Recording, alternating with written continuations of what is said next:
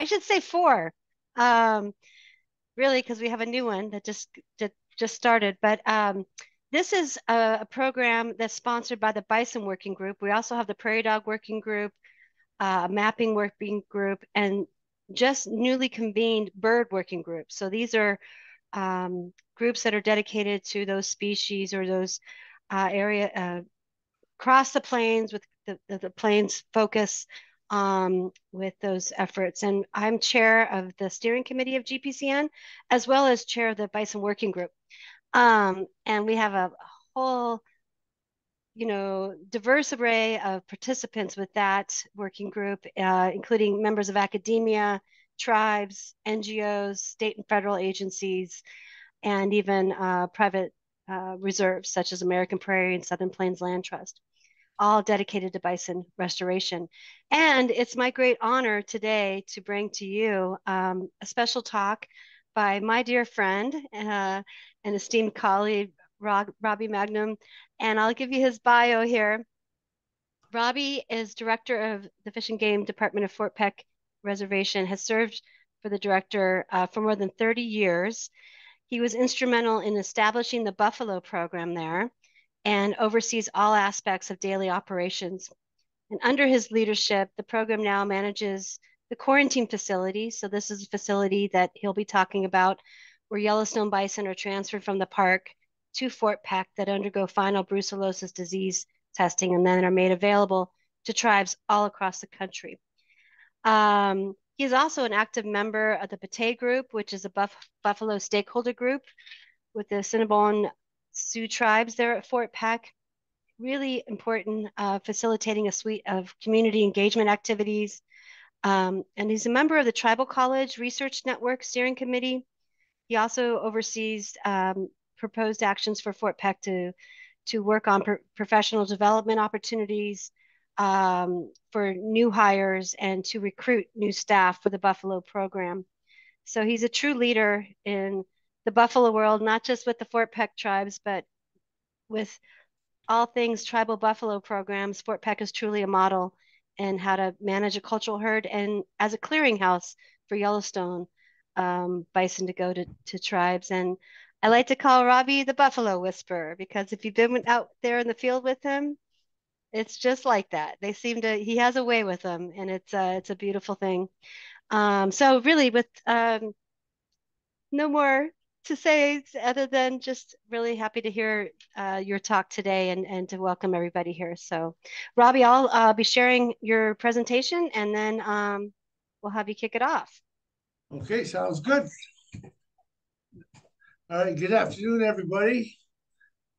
Basically, what this is about is the Fort Peck Assiniboine Sioux Tribes Yellowstone Buffalo Quarantine Facility update on there. And go ahead, next click. Yeah, one moment. I'm just going to do the slideshow from beginning. Okay, here we go. Okay. Okay, there's the big screen. Everybody sees that? Can you see it, Robbie? Yeah, I can see it good. Perfect. I'm going to mute, and you just tell me. Okay. Basically, our quarantine facility started out where you first started out. Montana sued Yellowstone National Park over buffalo leaving into Montana and creating the affecting their livestock on the brucellosis.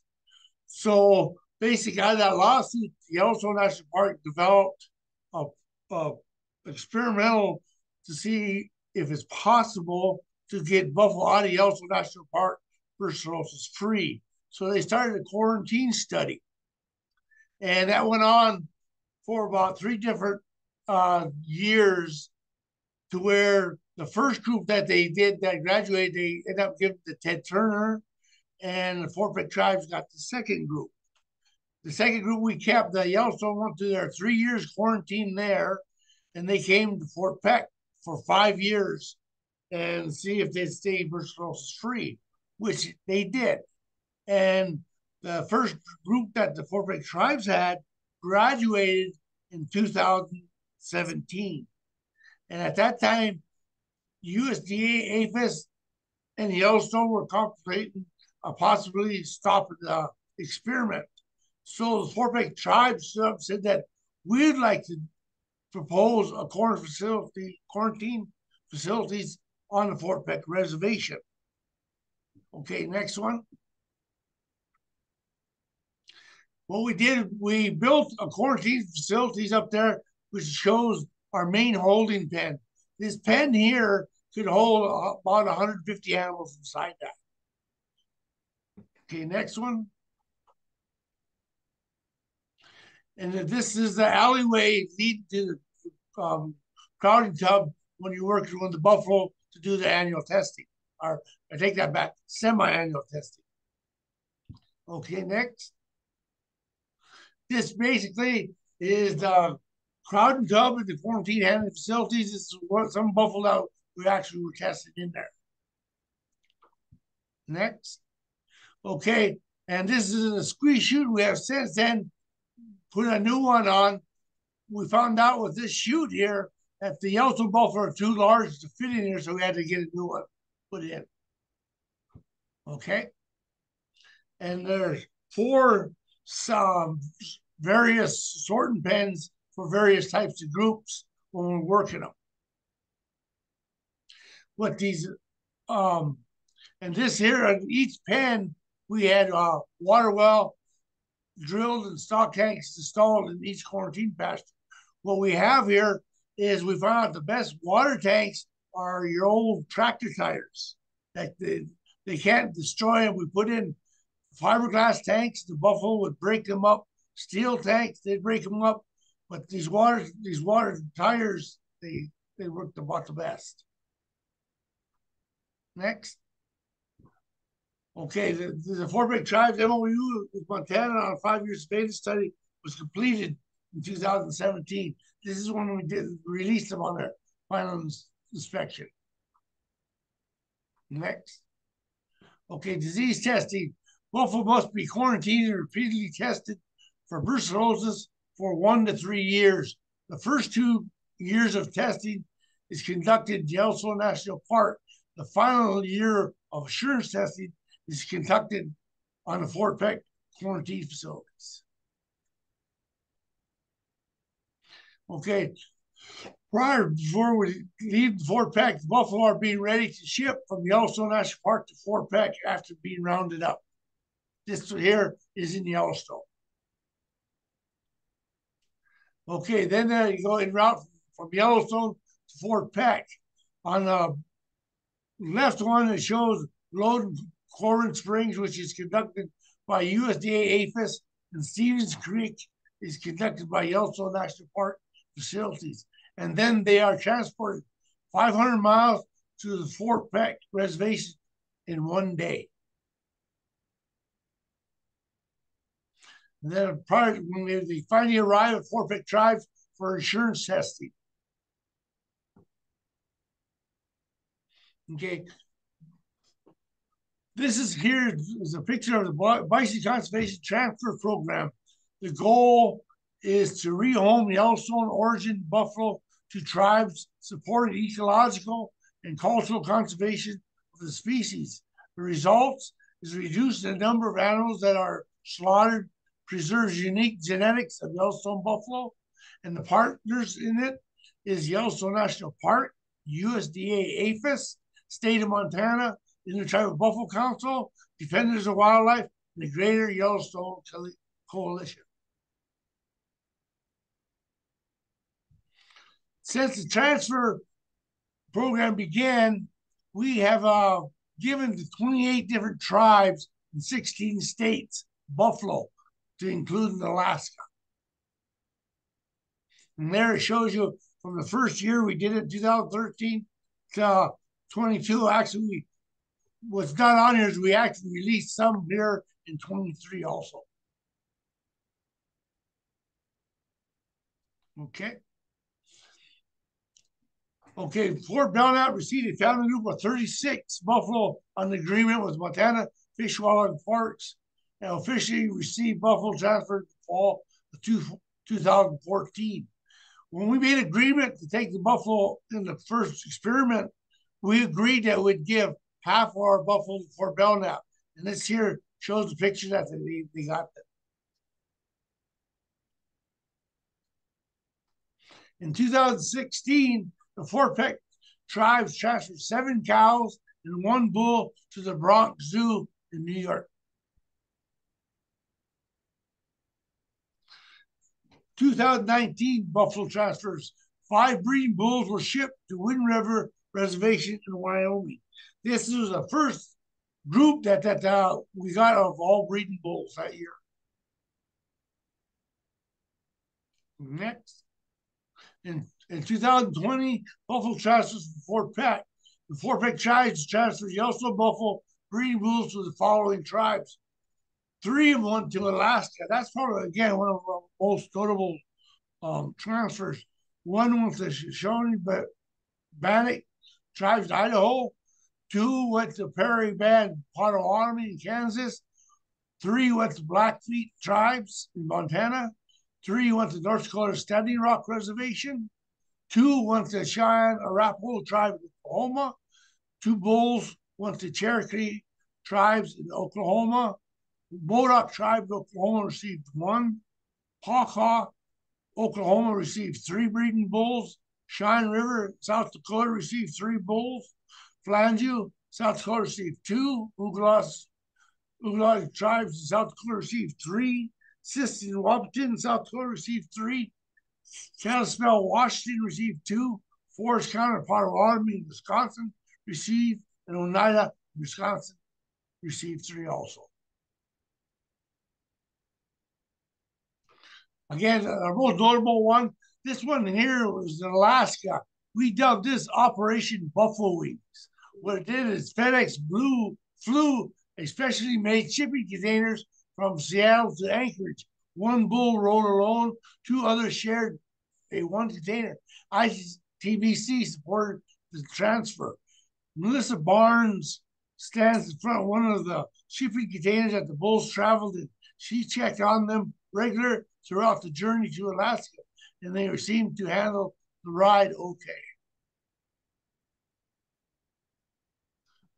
This here shows a picture of our Operation Buffalo Wings, where they were loading them from Alaska via FedEx airplane. This is where they Buffalo arrived on their new home in Kodiak Island in Alaska. In the year 2021 and 22, Fort Peck Buffalo transfers. This is where we first started. These ones are still in our bulls. In 2021, the Fort Peck Tribes transferred the first family group of buffalo to the 3 affiliated tribes in the Magnan, Hadassah, and Arikara Nation, consisting of 45 buffalo. That was our first family group transfer. In 2022, the following tribes received buffalo from Fort Peck, consisting of Yellowstone breeding bulls. 3 more went to Blackfeet. Cheyenne River received 3. Forest County, Potawatomi received 2. Lower Brule received 8. Oglala received 3. Osage received 2 bulls. Pontiac Tribe received 2 bulls. Prairie Band and Potawatomi also received 2 bulls. And Prairie Island received 2 bulls. In 2023, the Fort Peck Tribes gave a breeding bull to the Corps of Engineers at the Fort Peck Dam.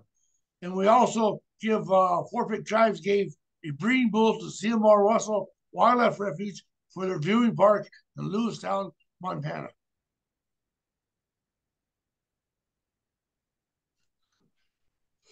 The second final brutalist test that they are shipped for to their new homes. In 23, Peoria, Oklahoma received 15 buffalo of a family group. Eastern Shoshone in Wyoming received 10. Northern Cheyenne, Montana received 25. Modoc Tribe received 25. And Pontiac Tribe, Nebraska received 10. Yellowstone buffalo are unloaded on the Fort Peck, Peoria Tribe of Indians in Oklahoma. This is shown when we got there and released there. Family group arrived at Peoria Tribe. This is their facilities. Family group scoping out the new home in Peoria on December 23rd, buffalo transfer.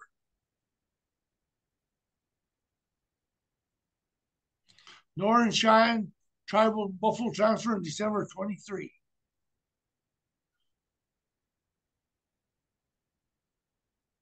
Ponica Tribe of Nebraska has released a family group of 10 Yellowstone buffalo into their pastures. Also in 23, the Fort Peck Tribes buffalo transfer was in collaboration with the Canadian Native Americans to establish herds on their lands. Agreement with the Canadian officials on testing protocols for diseases could not be mutually agreed upon. So the 65 buffalo that had originally planned to send to Canada were instead rehomed by the efforts of the Intertribal Buffalo Council. 24 rehoming efforts. Uvula, South Dakota received 26. Rosebud, South Dakota received 14. And the Northern Cheyenne, Montana received 25.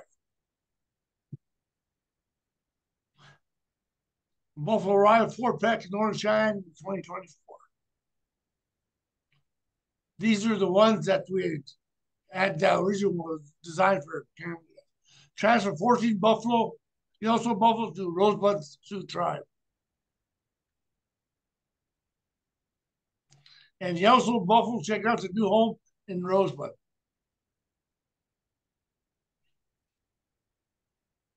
Quarantine facility update, current updates. Currently, there are 108 Yellowstone buffalo in our quarantine pens for a third step of the quarantine measures to ensure that the buffalo are healthy and disease-free. The USDA set new mandates for testing. Males are now only required to be tested once during their 12-month period. Once the buffalo graduate from the quarantine program, they are integrated into the tribe's cultural and business herds are transferred to other tribes. The Fort Peck Tribes work alongside our partners of buffalo conservation, such as Defenders of Wildlife, World Wildlife Fund, and the Tribal Buffalo Council, to transfer these buffalo to other native nations.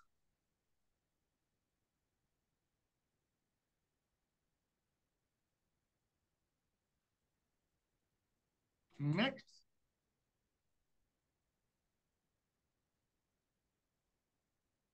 Future expansion plans. We would like to add in additional holding pen to maximize how many Yellowstone buffalo we can hold for insurance testing, to upgrade the current corral systems for easier handling during testing.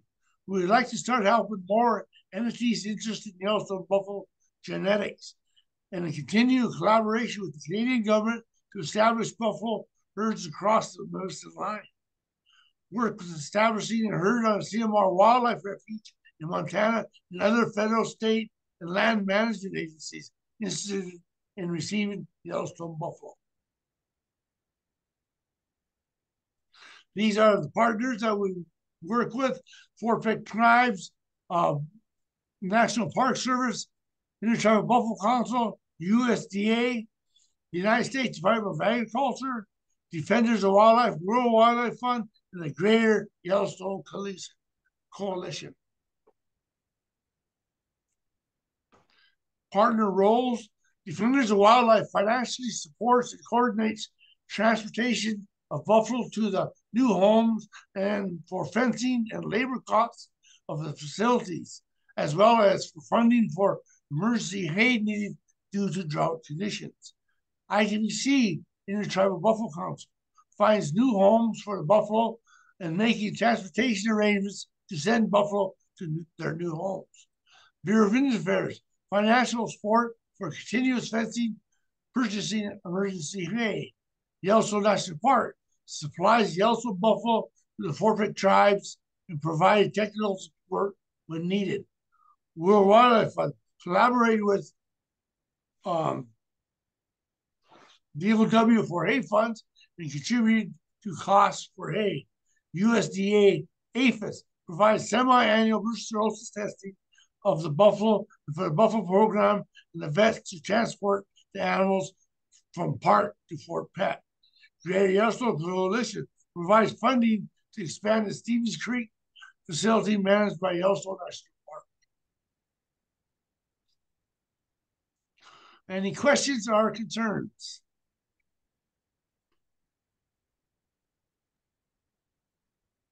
Thank you, Robbie. Well done. That was pretty amazing. All those years of transferring buffalo, Yellowstone buffalo from Fort Peck to the tribes. And yeah, I loved all the photos. We have a question, Cliff. Yes, Robbie, thank you very much for that. As a Canadian, we hear a lot of pushback on the disease issue. And I was wondering, in that third year of testing, have you ever had a positive show up that late? Never in our history of our facility has we tested a positive. Well, I work with Yellowstone quite a bit, and usually after about the 117th day during their quarantine is when they start hitting all negatives. Yeah.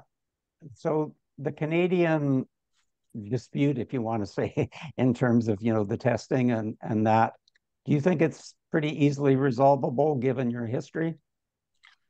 I would think so, because they've been 3 years in quarantine and letting them around. You've got reports about no positives on there. I think we can work it out. Right now, there's just issues about other diseases, and that's mainly TB. And I've talked with Yellowstone; they don't have no problem with TB there, and we don't have no TB problems here. So they're very minimal, if that. More concern about transfer from domestic livestock to bison than there is the other way around. Yes, that's what I have to educate a lot of people all the time, is that they think brucellosis is a buffalo disease. It's actually a cattle disease that they infected the buffalo with, but the buffalo got the bad name. Thanks again. Thanks, Cliff. Pui Yiling, Defenders of Wildlife.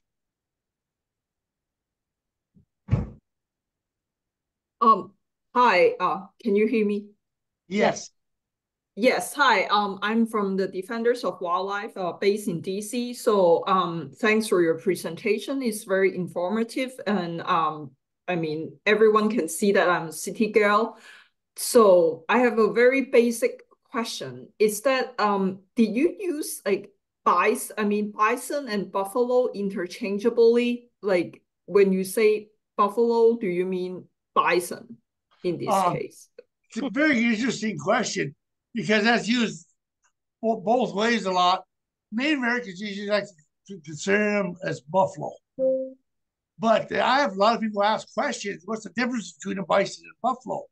So what I have to tell them is bison is a scientific name, buffalo is the common name, but they're both the same species.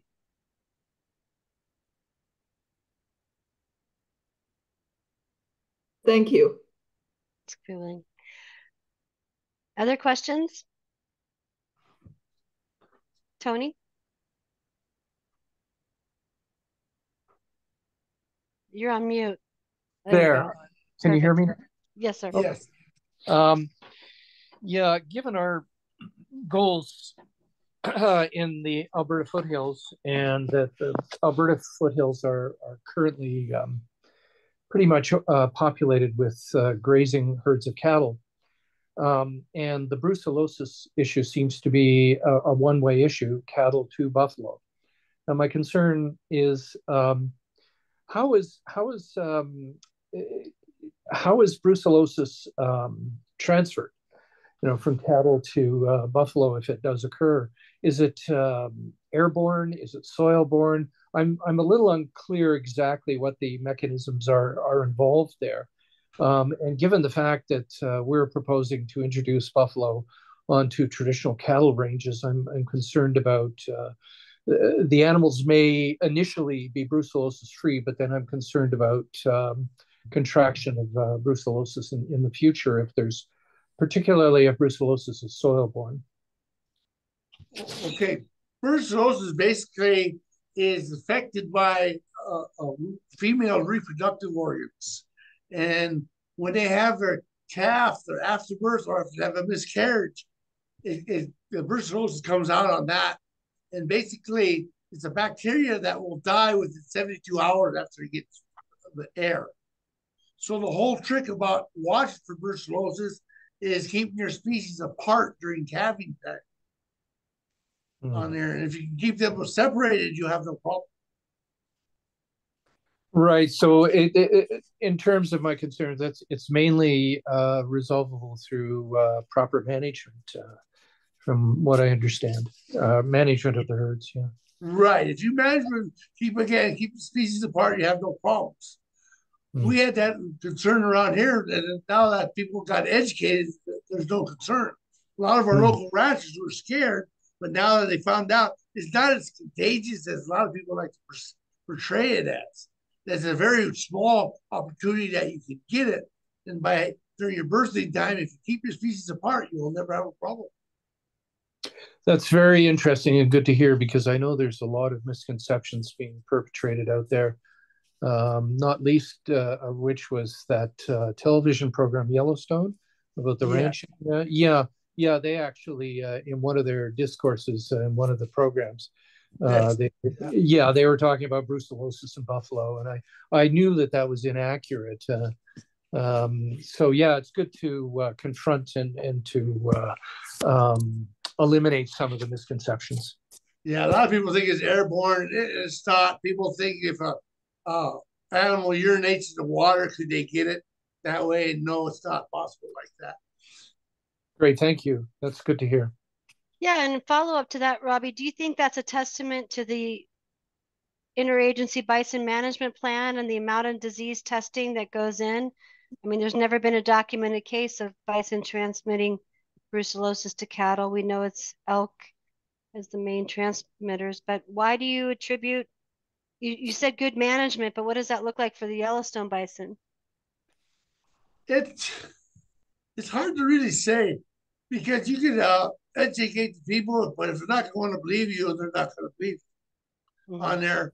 And again, with the buffalo quarantine program, they're in quarantine 3 years, usually after from beginning to 168 days, and they don't test positive no more. And that basically, if they're going to get, well, we're more worried about if elk come onto our reservation that have brucellosis affect our buffalo. That's what we're scared at. Other questions? Yeah, I have a question. Hi, my name is Wenfei Tong, and I work at the Lab of Ornithology at Cornell in upstate New York, Ithaca. But I used to live in Missoula, Montana, and loved it there. And I did quite a lot of work for a brief time on the National Bison Range. And I was just wondering if or how you're aiming to expand the different places that you could exchange or send bison to across the whole continent. What the hurdles are, as well as the hopes in terms of keeping the genetic pool as diverse as possible. Yes, it's very important that we keep the diverse genetic pool going. And I would love to see buffalo transferred all over, because a lot of people that have buffalo don't have big enough herds to keep the genetics going.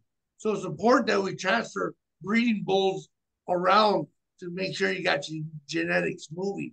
And that's our hope to do with this program. Every year that we get more bulls, we ask people that are interested to get the genetics going. And I'd like to see some Elk Island bulls from Canada come down this way to help spread the genetics. Thank you. Good question. A follow up to that, Robbie, how important is it to manage these animals, the genetics, manage these animals as wildlife under like fish and game departments at Fort Peck versus like agricultural, like your business herd? Okay, we have two herds here on Fort Peck. We have a business herd and a cultural herd. Our business herd, we run almost like a cattle operation. We got one bull for every 15 cows to maximize our calving. But with our conservation herd or a wild herd, we try to keep that as natural as possible. We run a 60-40 sex ratio with 40% of them being males. That's more chance or less chance of getting inbreeding on there. And it works a lot better. And we have in our management plan, we let them forage for themselves. The only time we'll supplemental feed them is if there's a drought, a fire, or a severe winter. And actually, we had to do it this year because of the drought. It's the first year we had to do it in 13 years to have supplemental freedom. That's the difference between our herds. Thank you, Robbie. Cliff.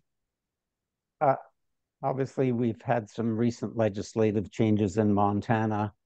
And is that making your life more difficult? Is the community making your life more difficult? You know, I know you're soldiering on and getting great things done still. And we're just trying to make sure we can have as free flow of these animals as possible and get populations started wherever they're needed. But, you know, these kind of roadblocks and challenges that get thrown your way sometimes, I just like kind of the current state of affairs without slagging anybody too hard, but it's just to understand, yeah, just some of the difficulties you face. Actually, it's pretty easy. I get along good with the community, especially our ranching community on the reservation. They realized what they first heard, a lot of it was rumors and innuendos. I get good communication with them. My problem is with the political process, that they spread information out that's not really true. And I keep asking them to put out a survey in Montana to see what the public's really interested in buffalo restoration. And the last survey they did, 75% of Montanans wanted to see buffalo relocated, but yet the legislative process didn't allow that. And that's who we got to focus on, is on our elected officials to help us get where we would like to go. Because I'd love to see buffalo restored onto all lands that they once roamed, that they could possibly roam on. That's helpful. We're probably facing the same kind of numbers in Alberta. Good public support, but some political opposition from some powerful quarters. Question. Thanks, Cliff. Other questions for Robbie? Oh. You know, we can hear you, Mike. Oh, there's Mike. You're kind of warbling a bit, so. Can you hear me? Yep. I'm muted somehow. You're good. Mike, can you introduce yourself to Robbie, please? Hi, Robbie. Hello. Mike Judd. I'm the president of the Foothills Bison Restoration Society in Alberta. We're very interested in what you're doing down there. We've been toying with the idea of doing a community survey up here to find out if Albertans are interested in putting bison back on our public land, which is what we're focused on. And just wondering if you have some kind of a template for the kind of questions that you ask the people in Montana regarding their interest in bison. Not really. We just basically focus on why would they want to have buffalo, you know, for cultural purposes, for tourism, or whatever they'd be interested down there. And most people just want to see them repopulated on the grasslands for viewing. Yeah, and Mike, I can send you those two surveys that Robbie referenced. They're a little outdated. I mean, we did present them at the Montana legislature during some bad bison bills and to no avail, but they still were really important. Like Robbie said, majority of Montanans want to see bison restored to tribal lands, and similar numbers, 76% to public lands. So CMR is a great example. So there's tremendous public support in Montana. It's just not the political support that we'd like to see at the leadership levels. But I'll send those to you. Robbie, maybe you could mention to Mike, though, that you all did that community survey before you started your buffalo program with WWF, the grassroots survey with your. Oh, okay. Well, locally, we did questions at our local citizens about it.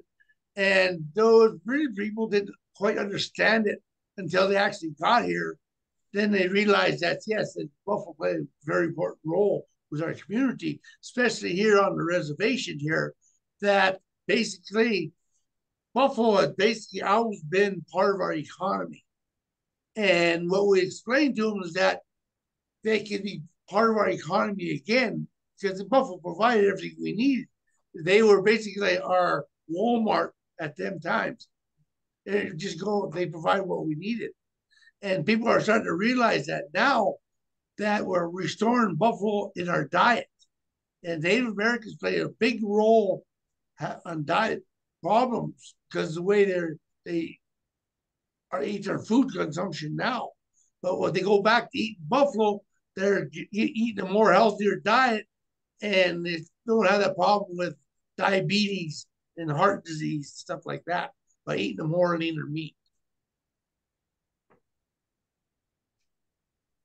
Thank you for that. Shami, we'll really look forward to getting those surveys from you. I think Montana and Alberta have very similar general outlook from the general public regarding putting wildlife back in its natural home here. And we're really looking forward to getting those answers so we can move forward with this. Yeah, and Mike, another important thing that Robbie alluded to in his talk was the Pate group, with Johnny Bearcub Stiff Arm and many members there at Fort Peck. They have been rather instrumental, Robbie, to the Buffalo program and to making sure that there is that community engagement and benefit that translates to the council having that appreciation to continue to fund the Buffalo program. Isn't that right, Robbie? Yes, well, we discovered if you have a problem, instead of going to your elected officials, go to the community that elects them and get them to buy in on your idea. And they tell the elected officials, boom, all of a sudden the elected officials are jumping in on it.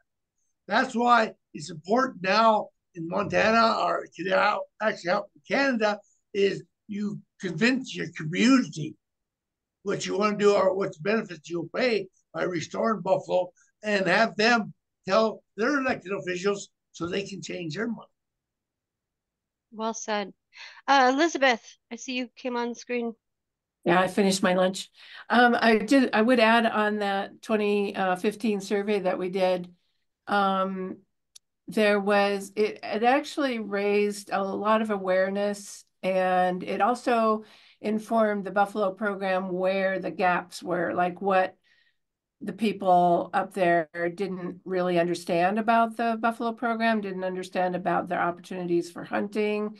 And it also gathered information about how they felt about the buffalo as wildlife, as livestock, or what. And just in general sort of cultural attitudes about the buffalo. So, and I think it was an instrumental survey in sort of a little bit of awakening of people as to, oh, I can connect with the Buffalo program up there. I can give my input, I can be involved, etc. I think, would you agree, Robbie, about that? 100%. Elizabeth, could you just let everybody know who you're with MSU, your title, and how long you've been working with Fort Peck, which is sure. Awesome. Well, my work at MSU, I'm the project development and grant specialist in the College of Education, Health, and Human Development. But part of my appointment actually, thankfully, includes being able to continue my work with the Pate group that we got started in 2015. I was part of that in the beginning along with Robbie and a number of other partners. And I've been working with partners up there since about 2012 when we got the Tribal Institutional Review Board started, and partners on that said, hey, we need to know what effect the buffalo are having on our community health and well-being. And so our activities starting in 2015 were really focused on building those connections. We're working on a trail, we're working on educational programming, and we're working on supporting the buffalo program and the health of the land and the buffalo. Thank you. Right on, Elizabeth. Yeah, amazing. And been a champion for really important National Fish and Wildlife Foundation, America the Beautiful Challenge funding coming to Fort Peck. It's been really great having Elizabeth and MSU so engaged over the years. We have another question. Let's see. I'm trying to see. Was PU had a question? Yeah, She had her hand PU. up. Thanks, Lindsay. Yes, hi. I have like two questions. One is like a tap onto the local leader support. Have you guys worked with like say the state senators or like House representative? What I understand is like they do not support the reintroduction of the buffalo. So I wonder what is the reason or what are the reason that they do not support. And the other question is like, I understand that the survey that you like WWF and you all did was like in 2015. So it's about like 10 years ago. So are you planning to redo it again or, you know, just to get an update if like people's perspective has changed and like given that they know more about the program and stuff like that. Yeah, thank you. Thanks. We've been requesting the state of Montana for the last 5-6 years. We'd like to do another survey just to show that there's still an interest there. But for some reason, they don't want to do it. And I think it's best that, you know, if we do another survey to show that there's still good interest there. Mm-hmm. And I would love to see another survey. Yeah, we're hoping we can garner the support from the partners. It's an investment, but it's an important investment. But honestly, the last survey didn't even resonate with some of these politicians. They just didn't want to even. It wasn't data that was really advocating for them to change their votes. So it's tough in Montana. Doesn't mean we shouldn't do it, right, Robbie? Yeah. But to her first question, how do you work, you know, sovereign nations, native nations, how do you work with state government or entities, representatives, when you're your own government? You know, how do you appeal to them? It's when we work with local state agencies like our counties, stuff like that, we got a real good working relationship. But when you get up to I'd say the Montana's Hill, I guess it's called capital, that's where things change. They don't want to listen to you. They turn a blind ear on you. They don't want, so you can't get no communication done. And what kind of saddens me is that they live on false information and they don't research to find out both sides of the story. And that's what we need to get changed. Mm-hmm.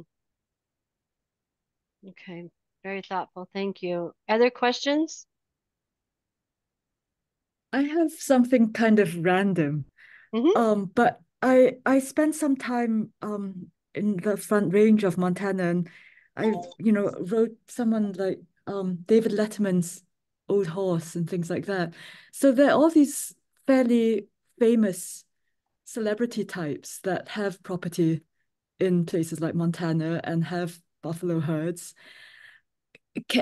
Are any of them sympathetic, and can you use them to join the cause? And like Ted Turner has all these buffalo properties. Are some of them able to be really good collaborators? It's hard to deal with your big organizations like that because Yeah. Ted Turner is basically runs his as a business. Ah, okay. So he don't want to get on conservation type deals. Yeah. I'm not saying he don't totally, but Yeah. idea to ask. Okay. Yeah, I How think about that's the Letterman? distinction. I think the distinction is they're managing those herds for agricultural livestock. So it's a different, lens. Whereas, these animals are of high genetics, important for restoration of the species to tribal lands, managed as wildlife, is on large enough landscapes as they can possibly handle or Yeah. be able to have available, with that forage. So it's a different, but Yeah, no, I mean, it's a good question. It's like trying to get more celebrity support, or more high profile people to support is definitely something we'd like to see. Maybe Leonardo DiCaprio. He seems to be really interested in wildlife. Maybe he wants to help with buffalo. Yeah, I mean, I haven't watched all these, like Yellowstone and whatnot, but that's how so many other people who don't have direct experience with places like that Yeah. know the area. And I've seen in New York City, there's quite top end restaurants. People are very interested in things like grass finished beef, but they don't even know that most beef are grass fed, most cows are grass fed. They're just not grass finished necessarily, right? So Yes. I'm just thinking if you could harness this much larger interest in I think most people don't know that bison are often managed, the bison that they eat in the store from the store that they can buy in a fancy restaurant is managed really differently from bison that is ideally managed in a way that's more Right. like what No, they they don't. used to do, how they used to live as wildlife. So I kind of feel like there has to be some kind of harnessing of that interest and that momentum that goes beyond the home states. But sorry, that's not very well articulated. No, it's Oh, fine. I think it is. And I think, Shami, you could talk about some of the recent films that have come out. We have the Bison Treaty 10th anniversary celebrations coming up this September. I think it's a building momentum in terms of getting the word out. And Shami might want to talk about some of those recent things that she's been involved with. Yeah, I mean, no, it's a really good point. 500,000 bison in America, and the majority of which are managed for agriculture on very small parcels of land. There's about 25,000 in tribal herds, including Fort Peck is such an incredible model, and about 25,000 in Department of Interior herds. So, 50,000.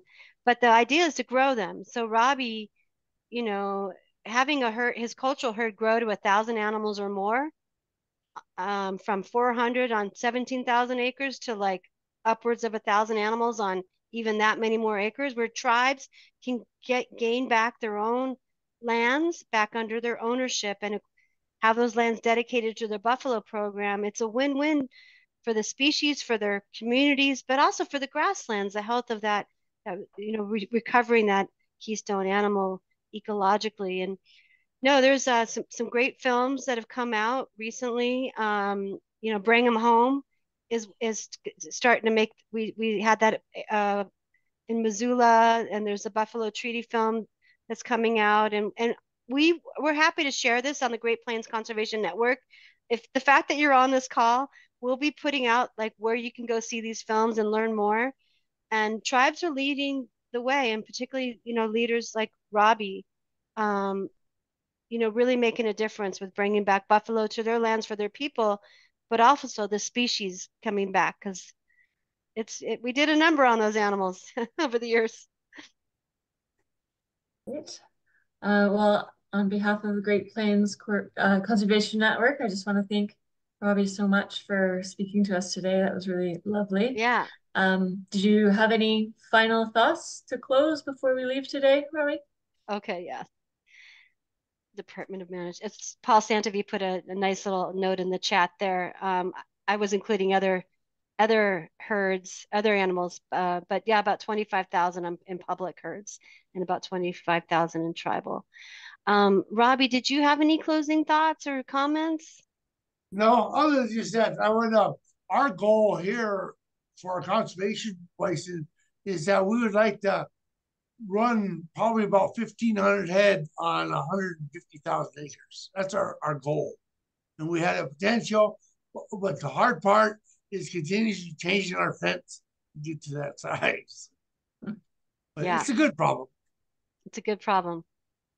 Well, thank you so much, Robbie, for your time, and everyone for spending the noon lunch hour with us and Robbie.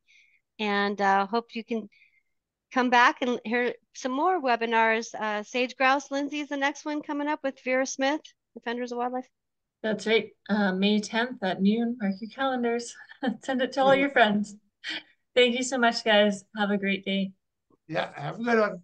Thank you, Thanks Robbie. again. Bye, everyone.